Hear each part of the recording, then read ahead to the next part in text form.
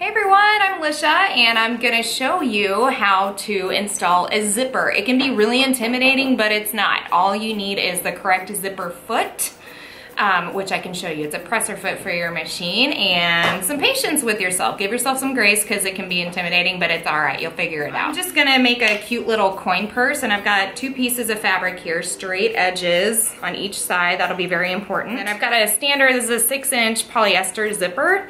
Polyester is good because it's pretty much indestructible. And the pieces on the inside, the little, I don't know what that's called. The little zipper teeth, the zipper teeth, that's what it is. Zipper teeth can actually be sewn right over, which is nice. So I can show you how to do that too in just a second. You wanna start out with the zipper, and then you take the fabric with the right side. This is the wrong side because it doesn't have the bright colors. So you wanna make sure the right sides are facing one another. Okay, so they're facing one another, and you want to pin this in place, otherwise it'll be going all over the place and it won't look right. So we're going to pin this in place.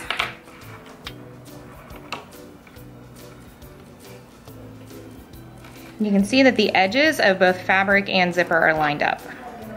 Okay, so the next thing we want is the correct presser foot. So if we tried to sew with the regular one, it just won't work because we'll keep running into the zipper, the needles off of the zipper tape. This is called zipper tape, by the way. And you could put it really closely to the zipper itself, but it's just not the same. So we'll change out our presser foot. This is a standard zipper foot right here. So you can see it's got a spot, the little notches there for the needle to go in. So you can put it on either side. They have a little lever here for the presser foot grabber thing. I know it's really impressive. I'm using all this technical language, but so you could go on either side just depending on which side you want to sew. I usually sew on the left because I'm set in my ways. So I have my zipper foot on the left side. I'm gonna get the thread out of the way here. There we go.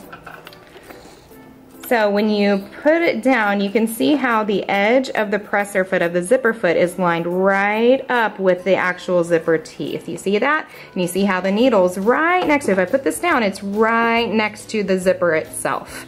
So that could be good if you're doing like an invisible zipper that you don't want to see very much. For this one, I kind of want a little bit of the zipper tape to be showing because it's pretty and it matches the colors in the fabric.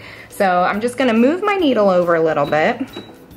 So it's still there, and there's plenty of space in the little notch in the zipper foot to go all the way to the right if I really want to, see? So it just allows space and room to be as close as you want. I hope that makes sense. I apologize if it does not. So, as with anything, you want to do some back stitching as well. So front and then go back a little bit, just so it's secure.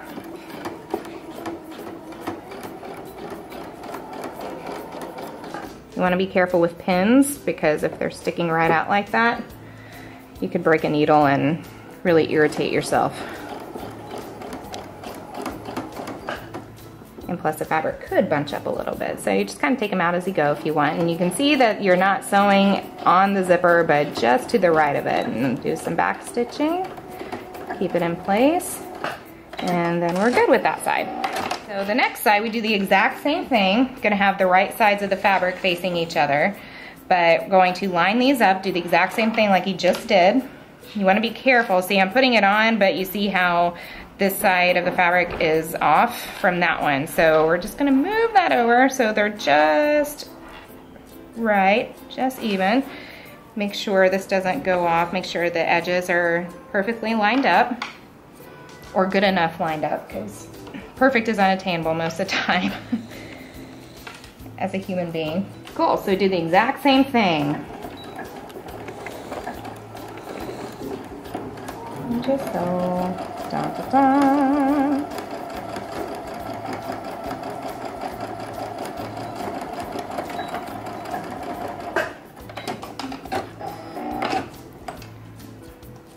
Cool, so we've now successfully sewn a zipper into a future coin purse. Cool, so if you see how this kind of like flutters up, you don't want that because when you go to sew this into place, it'll be all bunchy and uneven, and that's just annoying. So nobody wants a bunchy and uneven coin purse unless you're laid back like that. So you always want to press them, press the seams, or in layman's terms, iron.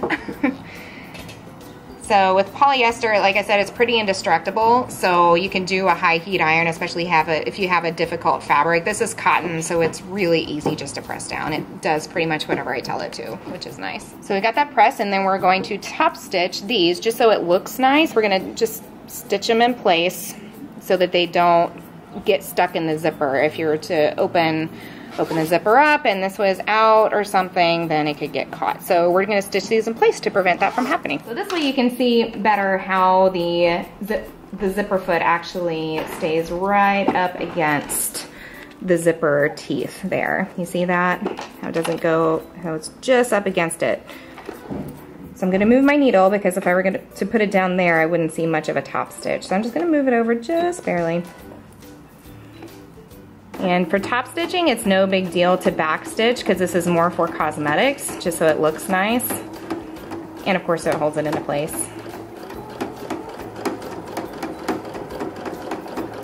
Just do a little stitching here.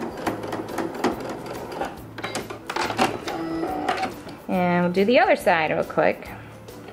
Always make sure your top thread, you've got a little bit of leeway, otherwise it'll suck it down and become unthreaded somehow. So same thing.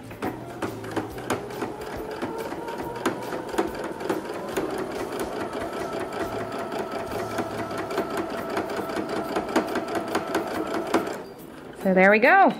Hard part's over, zipper's installed, and you're good to go. We can finish this up.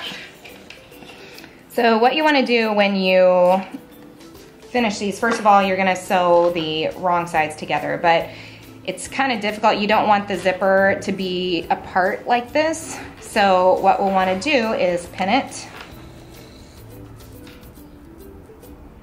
just so it stays put, and then we're gonna just sew a little line.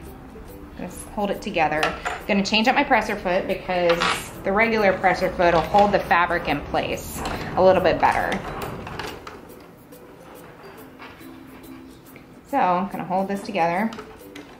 And like I said earlier, good thing about these polyester zippers is that you can just sew right over them and it's fine. So I'll back stitch a little bit just to keep the edges together. Ta-da! So that's done. I'll keep the zipper open because if it's closed and I sew it all the way around and it's closed, then I won't be able to turn it inside out, and that would be sad. So that would just take a lot more time.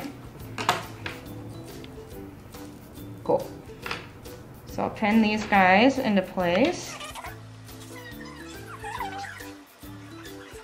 Cool, so let's sew a circle and finish this bad boy up.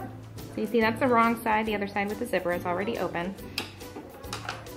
So if you remember my sew in a straight line video, I'm gonna line up the edge of the fabric with the edge of the presser foot. I'm gonna move my needle back to the center a little bit. Oh, sorry, not to the center, to the right. I was just kidding about the center. So, and this is where back stitching is important,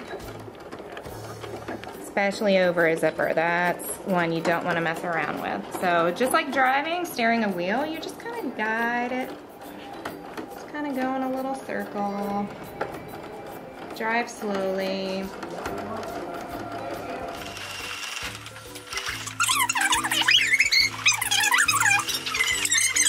So there we go.